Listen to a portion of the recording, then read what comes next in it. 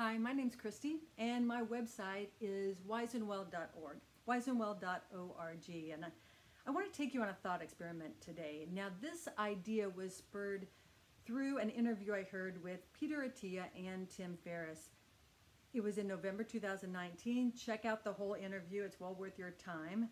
But I'm going to take one idea and condense it here so that I can pass this information on to you. So let's think about this.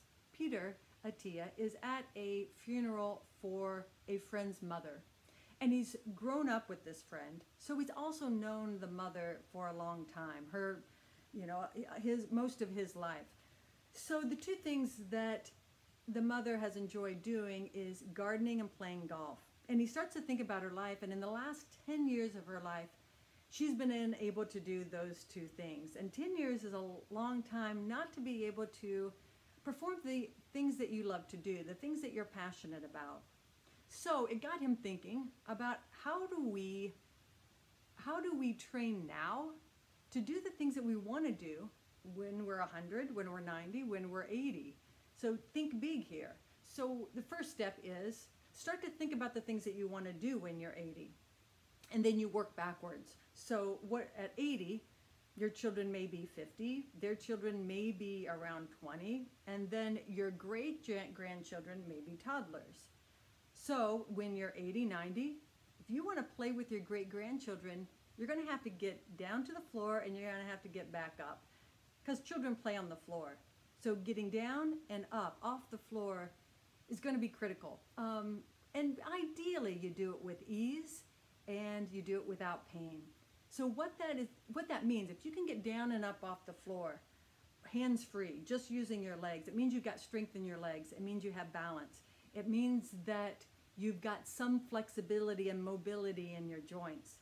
So not only can you play with your grandchildren, you can also do lots of other activities. You may also want to lift a 35-pound weight up and over your head. Now, what that might simulate is, if you're on an airplane, which we're not now, but some point in the future, you can put your own luggage up and over into the overhead bin. Now, there are always plenty of nice people who will do that for you, but to have the ability to lift a 35-pound weight over your head gives you some independence. It also indicates I've got stability in my spine, I've got stability in my shoulders, and I have the strength to lift up. So that's going to be valuable, again, in lots of different activities.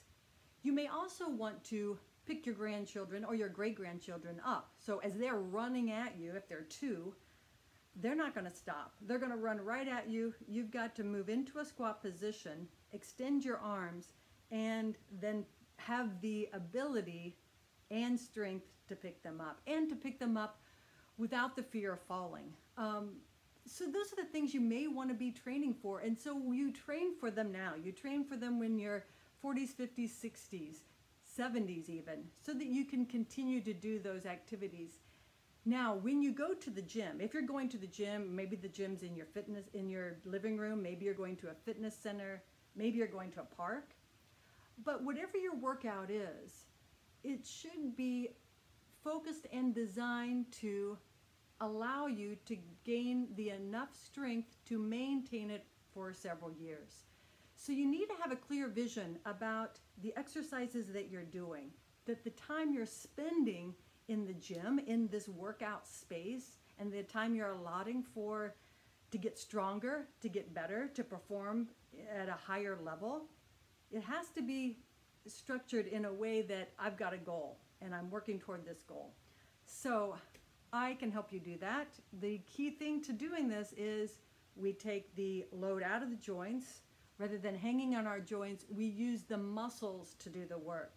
We align the joints, we allow the muscles to do the work, we become stronger, faster, and perform better. To get to your genetic potential, these are the things that you need to do, and I can help you do that. So please visit my website, wiseandwell.org. I've got a lot to say on this subject, so there's more videos like this one. Visit my website and reach out with questions. Thanks a lot for listening.